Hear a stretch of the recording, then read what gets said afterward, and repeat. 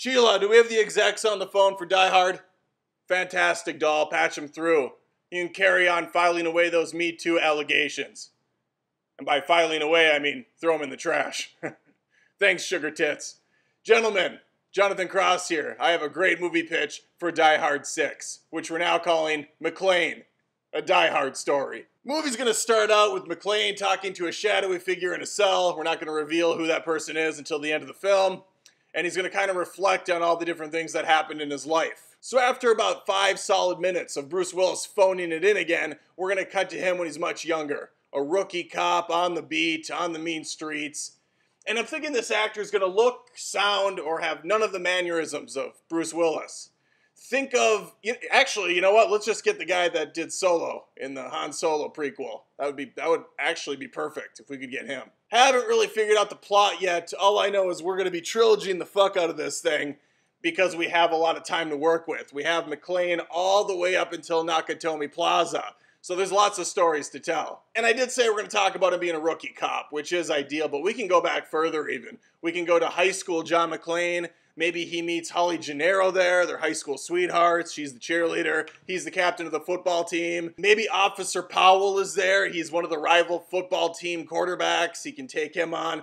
But really what I want to do with this is get a sense of who John McClane is growing up, how he became the man that would eventually stop the terrorist attack at Nakatomi Plaza, which we would find out isn't a terrorist attack, it's a bank robbery, it's a heist, which is just phenomenal.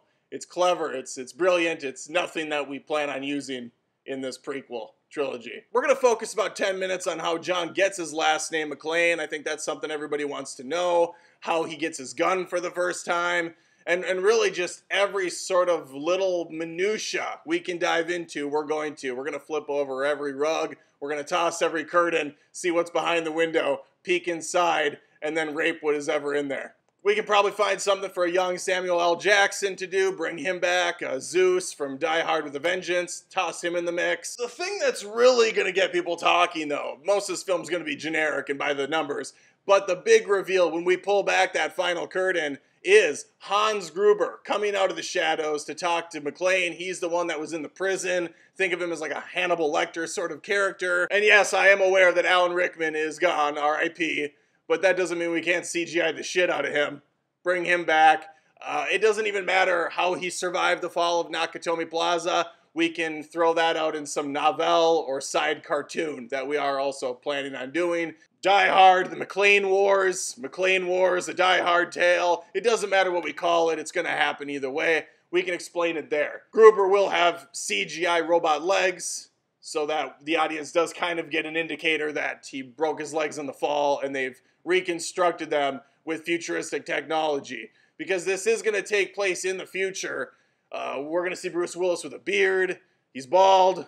I mean, he's been bald since the first one, balding. But it's just going to all come full circle, really. It's really going to be a touching film because we're going to be touching the audience's pocketbooks, jerking them off for all their money they're worth. I'd also like to remind people about Die Hard 5 as much as possible. It's one of the swan songs of the franchise. It was meant to be a final feather in this cap.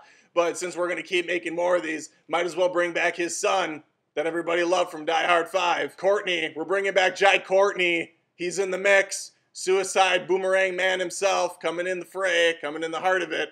The final line of the film is going to come from CG Alan Rickman. He's going to step forward to the bars, look at McClane and say, "What is it you used to say to me, Mr. Cowboy?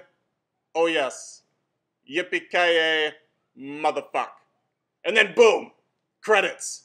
And I got a lot of ideas for this. Since we are doing the McClane thing, we could do an Argyle spin-off, the limo driver from the first film. We can do a Holly Gennaro spin-off. I'd like to really focus on the strong female lead portion of her story arc. In fact, we could have her in this as the love interest for the young John McClane, but then she kind of twists the knife on him. Turns out she's a double agent, and then it turns out again that she's not a double agent. She loved him the whole time. Coolio, we got a picture here? Yeah, we got a picture, baby.